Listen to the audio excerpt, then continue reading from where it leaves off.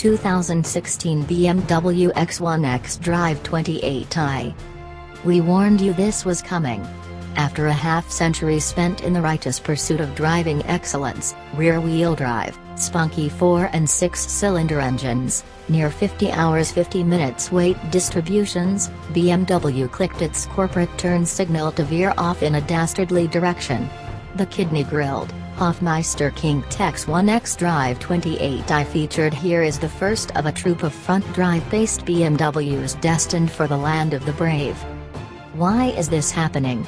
Because US buyers want crossovers, boxy vehicles made out of car parts, and the more the better. In 2015, more than 4 million were sold, and they're expected to top the combined sales of compact and mid-size sedans this year.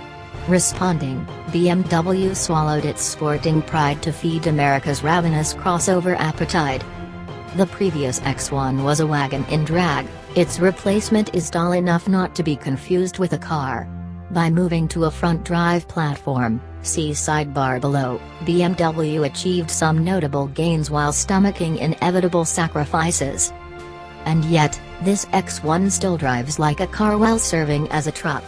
BMW has wisely configured it to go toe-to-toe in the thriving premium compact crossover category with arch rivals Audi Q3, Lexus NX, and Mercedes-Benz GLA. Thanks to a front seat height raised by 1.2 inches, you slide straight into the saddle with no up or down movement. The X1's interior is beautifully furnished in 2 shades of French-stitched leather, lovely dark oak paneling, optional, matte chrome, and piano black accents.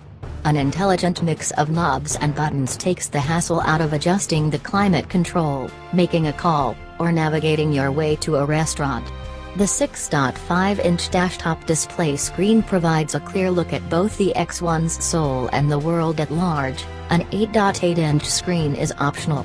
A huge, double-panel sunroof, part of the $3,250 premium package, or $1,350 on its own, brightens the interior mood. While the front seats are impressively bolstered and upholstered, they're a bit too narrow. Mostly, though, it's the rear compartment that surprises and delights. Passengers ride higher than before, with a better view of their surroundings thanks to the X1's sensible beltline.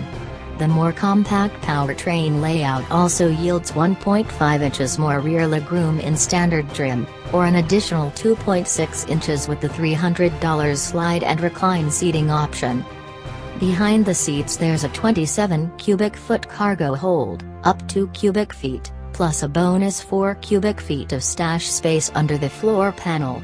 Load height is a handy 28 inches.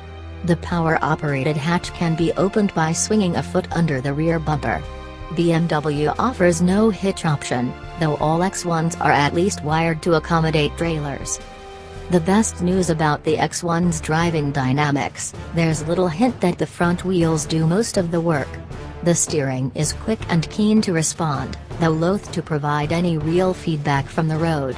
The standard M Sport suspension's ride motions are taut, even in the softest of the 3 driving dynamic settings, and you feel bumps you can't even see. Those you do see hurt more. A simple suspension system, struts in front, trailing arms located by upper and lower lateral links in back, 4 coil springs, saves weight, cost, and space. The bottom line is a more efficient shipping container. Versus the outgoing X1 hatch, the new crossover is 1.7 inches taller, 0.9 inch wider, 1.1 inches shorter, and 88 pounds lighter. The wheelbase was shortened 3.6 inches to a tidy 105.1 inches.